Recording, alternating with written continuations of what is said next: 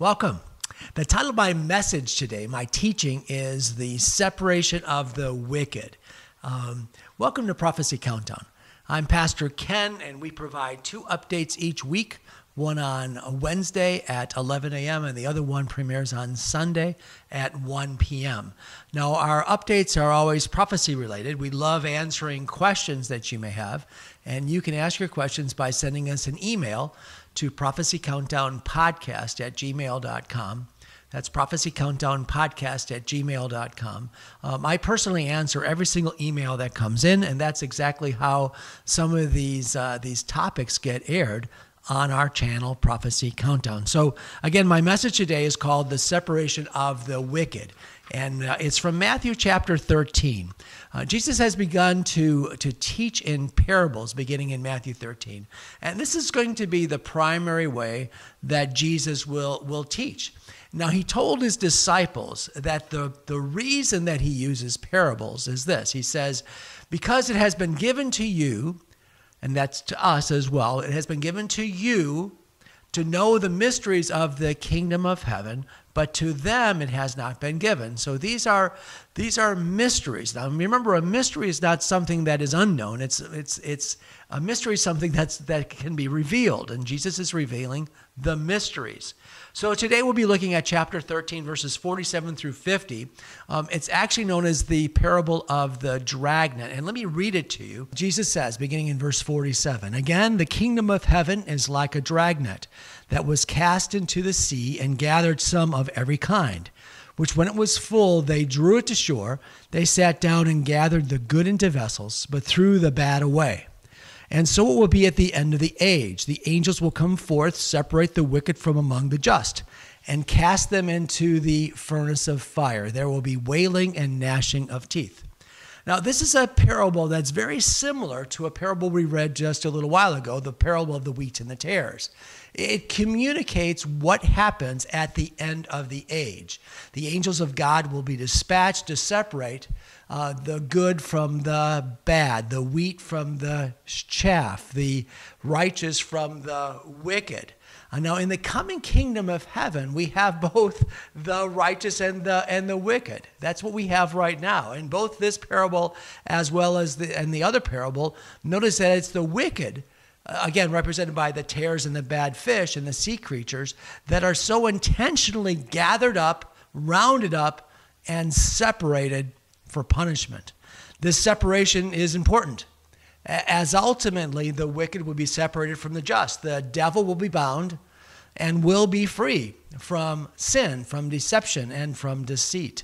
You know, the prophets of the Old Testament taught that when the Messiah comes, when the Messiah would come, he would deliver and rescue his people Israel. In Isaiah chapter 9, for example, it refers to the Messiah. We know this passage especially around the Christmas season. It says that he will be wonderful, counselor, mighty God, everlasting Father, the Prince of Peace. Now, the prophet Isaiah also taught that the Messiah would extend his kingdom to both the Jews and the Gentiles. The prophets also spoke of the day of the Lord. Prophets Zechariah, Daniel, Malachi, Ezekiel, Isaiah all speak of a time of judgment, a time when God moves and acts and ultimately establishes his rule over all the earth. Now, while these parables are stories using figurative and metaphorical language, we don't have to struggle hard trying to figure out who is who and what is what. We have very, very clear teachings in the Bible that tells us how to interpret these messages. First of all, both the parable of the wheat and the tares, as well as this parable of the dragnet, there is a separation, a distinction between the good and the bad, between the righteous and the wicked. You know, often when we read these terms, many assume that the righteous refers to those people who do lots of good deeds, and that the wicked refers to anyone but themselves. Actually, the people that do the wicked deeds. But this is really not what the Bible teaches. Jesus spoke very clearly that no one no one was capable of keeping the law. No one was capable of in themselves becoming righteous. However, he also taught that the wicked, those that were sinners, could be justified. They could be forgiven and they could be accepted in the kingdom of God. You know, Jesus forgave the sins of the woman that was caught in adultery. Zacchaeus was a tax collector. He was known for his dishonest practices, but Zacchaeus repented. And Jesus declared after Zacchaeus repented that salvation had come to his house. The criminal on the cross, the thief on the cross next to Jesus, just asked Jesus to remember him when he went into the kingdom. And Jesus promised him that that day he would be with him in paradise. So what's the difference? Well, if you've been listening, the difference is Jesus. The Apostle Paul speaks of this in nearly all of his epistles. Here's just one example in Romans chapter 3, verses 21 through 24. Paul says, "But now the righteousness of God apart from the law is revealed, being witnessed by the law and the prophets, even the righteousness of God through faith in Jesus Christ to all and on all who believe." Let me repeat that last line. Faith in Jesus Christ to all and on all who believe. For there's no difference. For all have sinned and fallen short of the glory of God, being justified freely by his grace through the redemption that is in Christ Jesus. You know, Paul makes it very clear that it's faith in Jesus that makes all the difference. That's the difference. That's the difference that separates the wheat from the tares, the righteous from the wicked. Now, there's a warning in these parables too, and I need to spend some time on the warning, as it's really a very important lesson to those of us, to the church.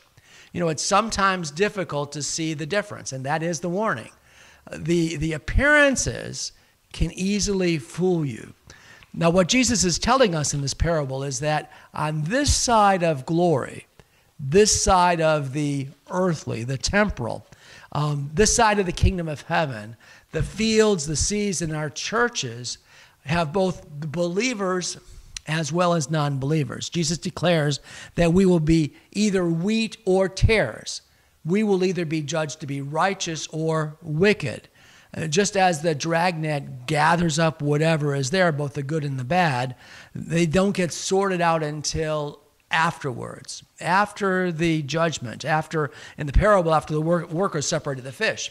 Now, in the same way, this ever-living gospel that saves us and is broadcast to the entire world. The gospel is broadcast to all of our churches, to our homes, our Christian concerts, our events, even the Billy Graham crusades. When Billy Graham was doing crusades all around the world, everybody came, both those that were righteous as well as the wicked. And those that left, some were righteous and some were wicked. Some were justified and some were not. They're saints and sinner, good and bad. Often they look alike. You can't tell them apart. However, the Bible says that those that receive Jesus, those become sons of God. They become children of God, and they become the righteous. This is what it says in the Gospel of John. It said, those that receive him, to those who believed in his name, he gave the right to become children of God. And then John goes on to explain, children that are born not of natural descent, nor of human decision or a husband's will, but they're born of God.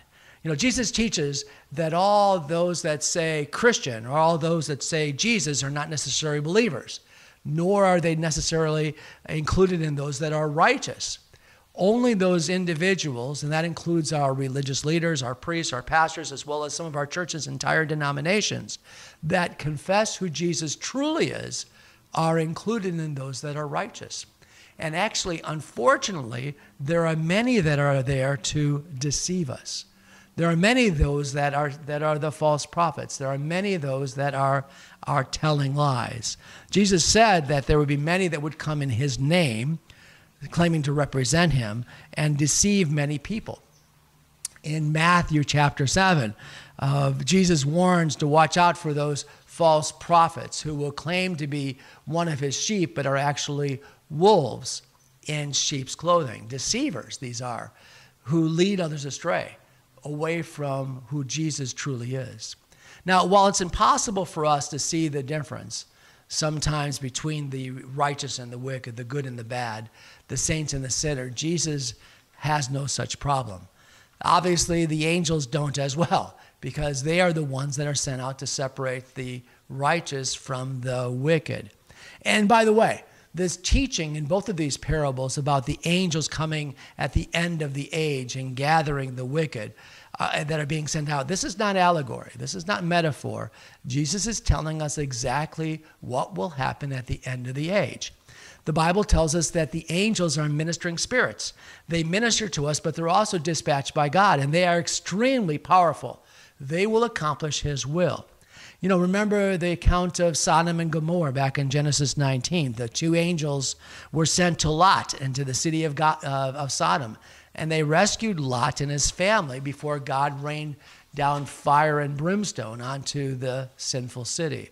If you remember the story of the first Passover in Egypt, the angel of death was sent to strike the firstborn in all the Egyptian households. The difference was that the doors of the people of Israel had been sprinkled by the blood of the lamb, and they passed over. That's where we get the name Passover. One of the most amazing feats done by angels is when the Assyrian king Sennacherib threatened Jerusalem, and an angel of the Lord went out and struck down 185,000 Assyrian soldiers in just one evening.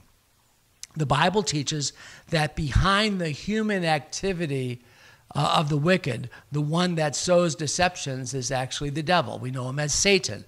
Satan creates counterfeits, counterfeit churches, counterfeit teachers, counterfeit messiahs, counterfeit prophets, all in an attempt to undermine the true gospel of Jesus Christ.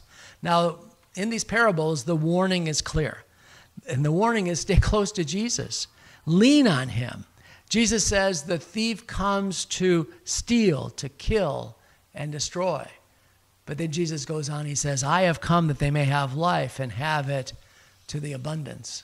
You know, back to the mention of the angels in this passage that's described in the dragnet, Jesus uses this vivid imagery of angels being dispatched to gather the people at the end of the age, both in the parable of the wheat and the tares and this parable of the dragnet. And then later also, in the parable of the sheep and the goats, Jesus describes very, very clearly that it's his angels that will be dispatched to separate the wicked from the just.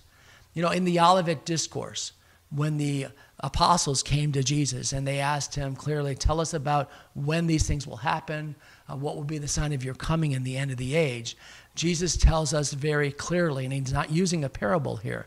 Jesus says this in Matthew 24, beginning in verse 29. He says, the sun will be darkened, and the moon will not give its light. The stars will fall from the sky, and the heavenly bodies will be shaken. Then will appear the sign of the Son of Man in heaven. And then all the peoples of the earth will mourn when they see the Son of Man coming in the clouds of heaven with power and great glory. And he will send his angels, there it is again, with a loud trumpet call, and they will gather his elect from the four winds, from one end of the heavens to the other. You know, presently, Jesus is sowing. He's sowing seed, sowing the word of God, so that all men and women, the Jews and the Gentiles, slave and free, rich and poor, all have the opportunity to hear the gospel.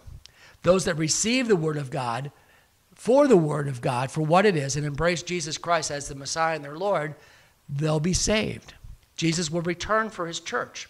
The Bible says that after Jesus returns for his church, there is a period of 7 years called the time of Jacob's trial. It's a very difficult time. It's a horrible time of judgment. At the same time, it's also an opportunity to repent. One last opportunity to turn from our wicked ways and come to Jesus. Now, at the end of that age, Jesus will return. The Bible says that his feet will touch down on the Mount of Olives.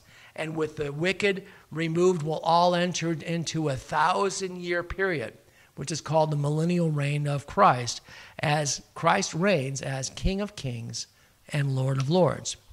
You don't want to miss it, my friends. Jesus is coming soon. These parables are for us to be able to understand some of the mysteries of the kingdom of God. And one of those mysteries is that Jesus is coming again soon. Amen?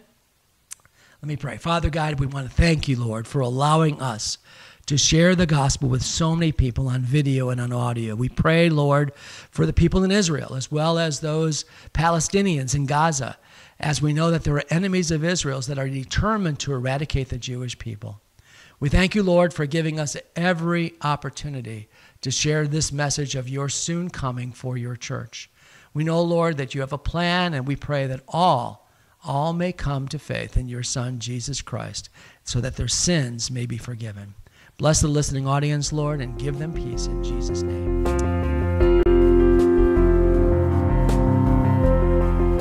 Nearly every day, it's common to see, read, or hear something about the end of the world, the apocalypse, or end times. Author and pastor Kenneth Baer's The Apocalypse and Coming Kingdom zooms in and breaks down biblical prophecy as it relates to Jesus' imminent return and the coming 7-year period, including the Great Tribulation. Available in both paperback and Kindle versions. Get your copy on Amazon or at Barnes & Noble and select Christian bookstores.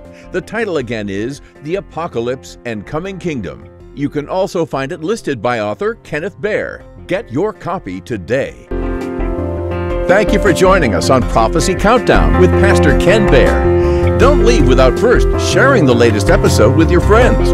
Be sure to join us again for the latest updates on Prophecy Countdown.